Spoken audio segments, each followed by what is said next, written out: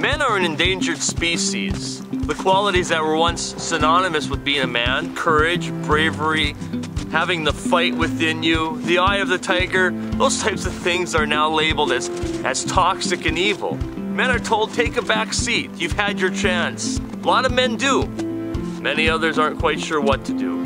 In Ezekiel 22 verse 30, God spoke a well-known message to the prophet. It's been a rallying cry to men for years. I sought for a man among them, one who would stand in the gap, make up the wall on behalf of the land, and I could not find one.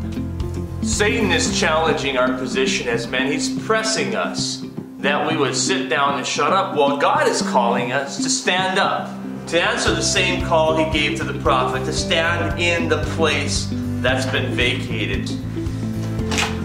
There's a role only that we can fill in the church, in our home, and it's our task to do it. We cannot give up our position to any other. Men's Retreat 2022, February 18 and 19 at Lakewood Park Bible Camp will be a great opportunity for you to once again answer the call to fill the position in your church, in your home, at your workplace that only you can fill.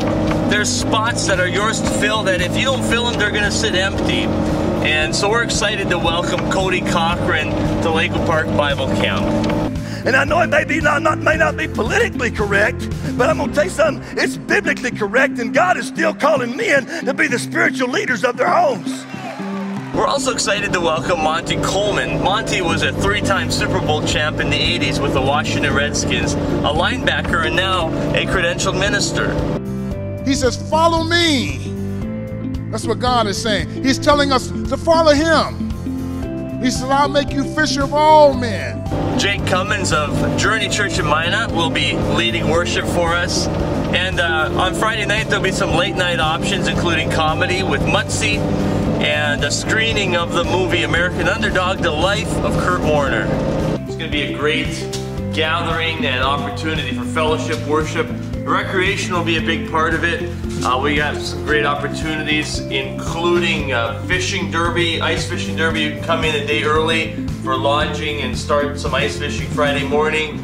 There will be a tour of Wild Things Taxidermy on Friday afternoon in Cheyenne, North Dakota. They have an amazing display, or an amazing showroom. You'll have an opportunity for hatchet throwing, some recreation tournaments. You can try out some starter drones, opportunity to fly some starter drones. And then we'll have a demonstration of some grilling techniques and some samples of that. That's all Friday afternoon. And so a lot of great opportunities for recreation and fellowship, and I hope that you guys will take some time to be with us. Again, Lakewood Park Bible Camp, February 18 and 19, and you can visit ndmen.org/events for more details. And we hope to see you here. Thanks.